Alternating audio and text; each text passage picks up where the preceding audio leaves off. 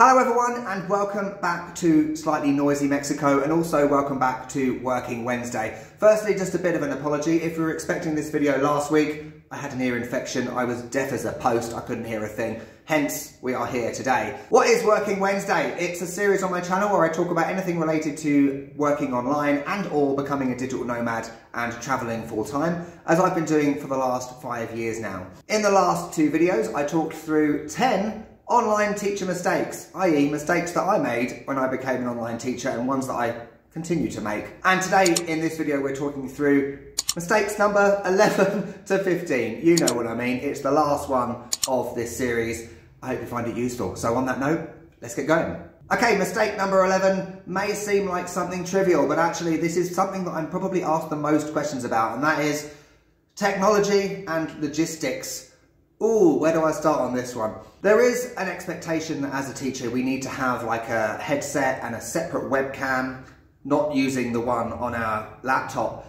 And actually, if you are thinking of getting employed, becoming employed by one of those companies that teaches children in China, it's actually one of the prerequisites or one of the criteria that you have to meet in order to actually get the job with them. So keep that in mind if you are thinking of doing that. However, if you are in a position similar to me, maybe you're thinking of teaching adults using a platform like Italki, Verbling, Cambly, whatever, you might not want to have a headset, you might not need to have a separate webcam because your laptop camera may be fantastic. So what do I use?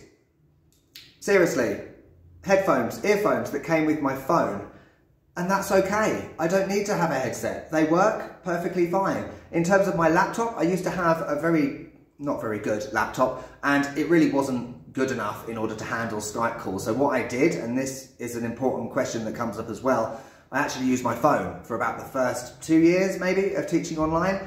I wouldn't say that teaching on a phone should be your go-to way of communicating with students because, yeah, in my opinion, it doesn't seem professional. I used to have it on like a small tripod thing that I got in Japan.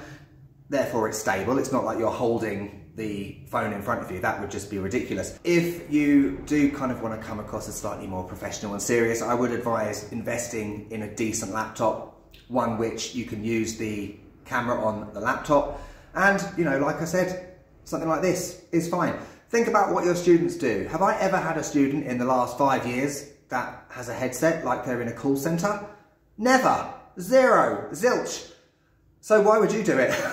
So think about mirroring, you know, what are they doing? Do the same thing. Many of mine use like AirPods, or they might have, they just fell on the floor, or they might have, you know, those big headphones. That's fine, but whatever works for you. Obviously, it's completely up to you what you use. If you want to use a headset and you feel comfortable with that, go for your life. It's no problem. But the mistake I made is thinking that you needed to do that, that was an absolute obligation, when it's just not the case. Mistake number 12, I haven't got enough fingers to do this anymore, is shut up. By this, I mean STT, student talking time, and TTT, teacher talking time. This can be a bit of an issue, particularly if you are someone that is quite vocal about certain subjects, you like having conversation. You know, if you are doing a conversation lesson, you might be tempted to kind of take over and overpower the student. You have to remember that that student is there to speak, to get speaking practice. You're a native speaker, you can do that already.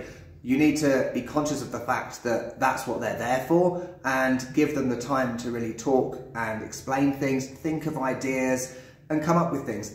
Even when you have like awkward silences. I've said before that teaching online can often be like going on 10 bad dates every day. And it can be like that, you know, with those awkward silences. Be patient and give the students some time to actually come up with something. And quite often you're surprised at actually, they come up with something really insightful and intelligent that really adds to the conversation. I know it can be tempting to jump in, and I'm not saying that you shouldn't talk for an entire lesson because that would just be ridiculous.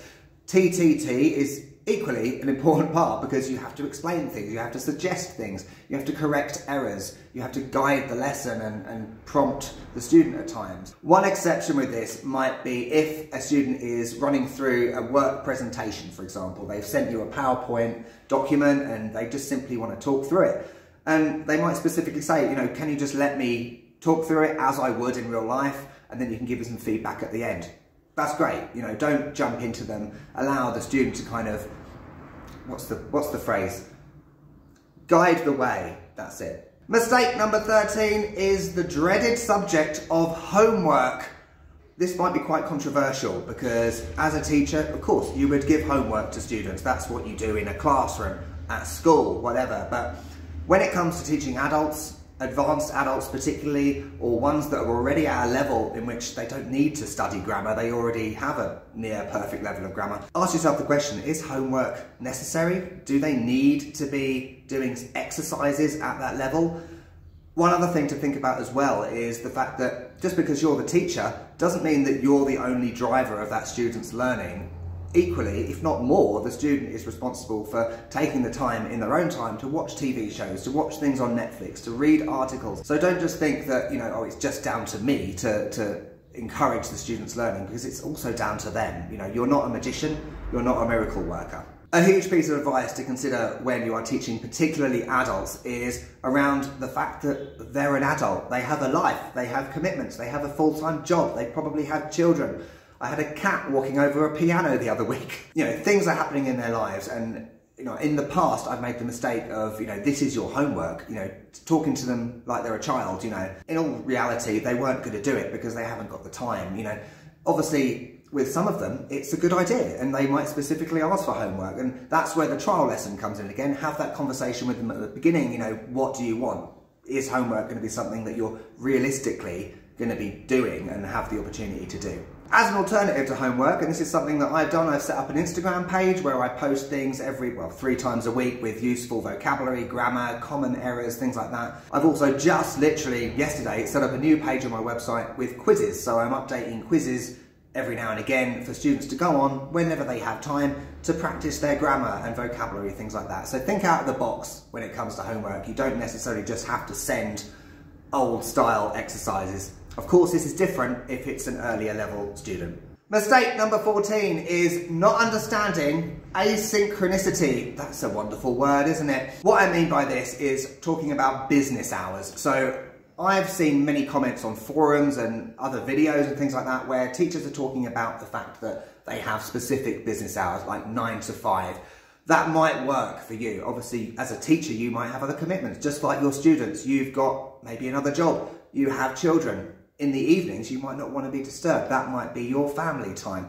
Completely understandable. However, the reality is you're working in an asynchronous environment, i.e. you've got people in other time zones, maybe 12 hours ahead of you, who want answers, who may contact you at certain times of the day. I'm not saying that you should be awake at 3 o'clock in the morning responding to messages, because again, that's just ridiculous. But think about your flexibility and your willingness to be there for your students, because that's what creates rapport and relationship and retention, student retention. If a student contacts you and you don't reply for 10 hours or the whole weekend because you're saying, I'm not available at the weekend, then it's not going to work. You're not going to retain that student. So just have a think about, you know, your ability to respond.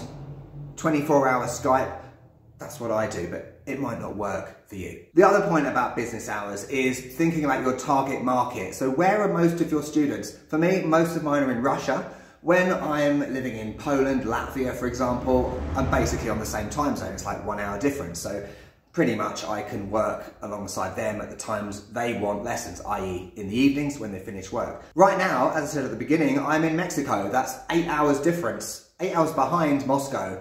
Meaning that I can't work in the evening as I used to in Europe, because for them it would be the middle of the night the next day. So I work in the daytime from like 9 o'clock in the morning until 3 o'clock in the afternoon. For them it's like 5 o'clock, 10 o'clock between those hours in Moscow. That works. You know, if you are traveling full time, you have to consider, you know, can I realistically go to Indonesia when all of my students are in Europe? Because then you'll be working from like midnight until 4 o'clock in the morning.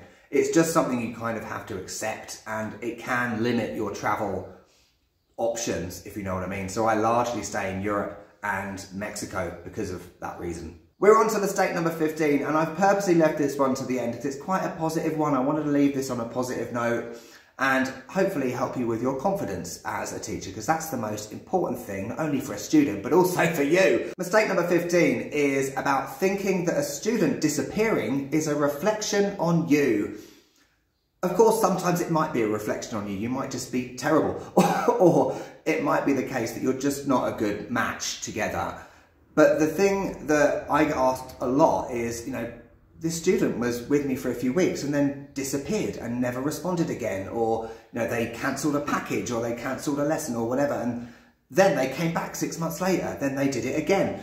You see where I'm going with this, right? Again, it kind of connects to the earlier point about the fact that students have a life. And sometimes they might come to you for a specific reason. They might not have practiced English for a long time. They might do it for 6 weeks. They might think, okay, that's enough for now. I'm going to have a break. And they might not communicate that to you, but that's fine.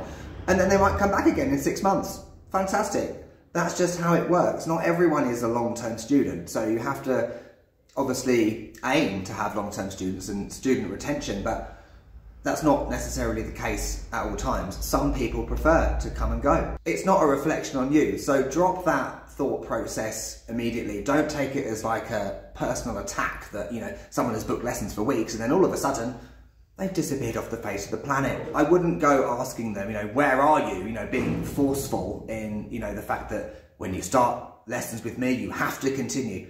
It's up to them what they do, Those students will be replaced by others. So don't take it to heart. Don't think that you're crap. Don't think that you're rubbish, because you're not. So thanks for watching this series of 15 online teacher mistakes. I hope it has been useful.